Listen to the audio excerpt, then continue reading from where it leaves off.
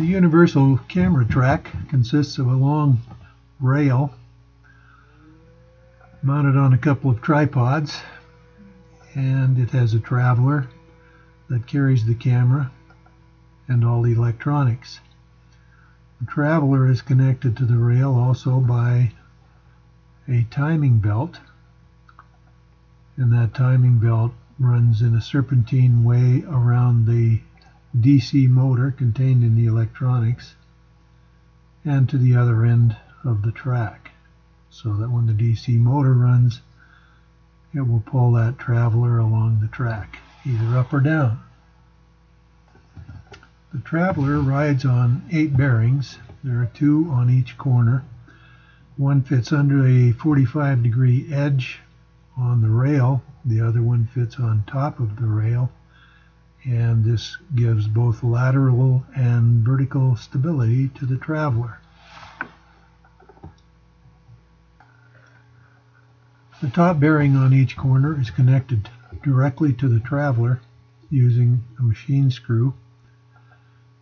The bearing on the bottom, which rides on the 45-degree angle edge, is connected to the traveler with an aluminum axle made out of aluminum bar.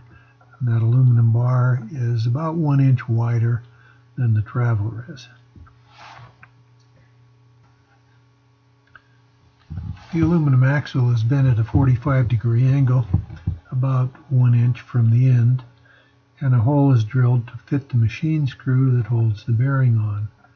When the bearing is mounted, it ends up being at a 90-degree angle with the 45-degree edge of the rail. The traveler carries all of the electronics, a tripod mount to mount the camera, and the electronics to activate the arm which triggers the camera. The tripod mount is an inexpensive Cowboy Studio tripod mount. It has a quick release head, and there is a quick release plate attached to an L bracket, which also holds a servo motor for activating the camera.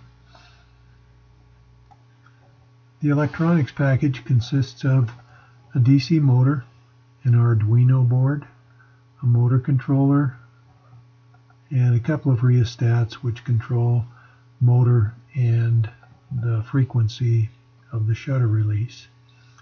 In addition, the serpentine timing belt runs around the DC motor and an idler pulley.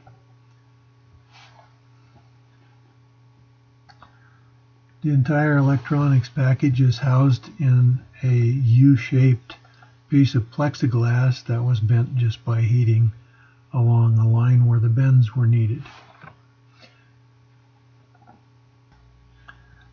The electronics package has a plug to attach to an external power supply, or in my case, a battery power supply that was created using a Makita rechargeable battery mounted into a block of wood with some connectors.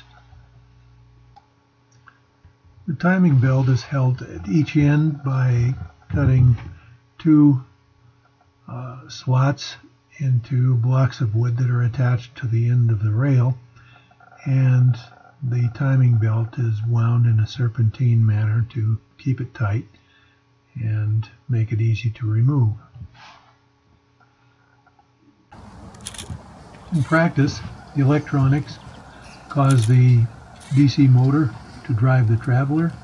They also activate the servo motor to trigger the camera. And that repeats itself until you shut it off.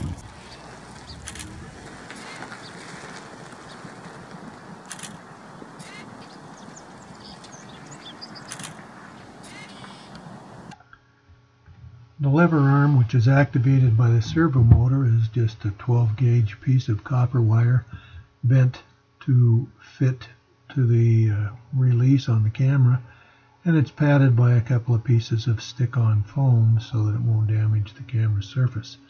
In addition, there's a little tab soldered onto that connects to the servo motor. The servo motor is connected to the L bracket and wired into the motor controller. In addition, a nylon hinge is connected to the arm, which activates the shutter release.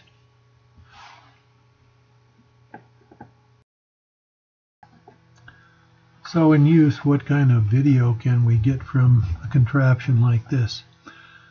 We'll just look over the construction project here a little bit, and at the end of that I'll put on a video that was shot at this location using this tool and putting it together with Vegas Movie Studio after editing the stills with Corel Paint Shop Pro.